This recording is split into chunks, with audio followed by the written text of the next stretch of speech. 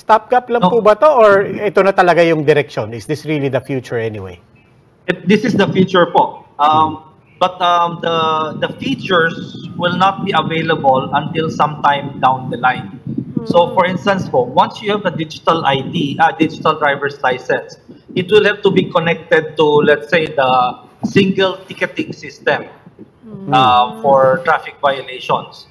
So, yung feature na yan, wala pa ho yan dahil that will require extensive software development and systems analysis and design in order to ensure compatibility of data, interoperability of systems. So it's a very complicated process, but eventually it should connect to the single ticketing so that when law enforcers scan the digital driver's license, they will be able to see whether this driver has outstanding violations that have not been paid, or when they now will issue a ticket, it will now also be connected to the digital driver's license and connect to the LTO as well as to the digital payment system for the fines.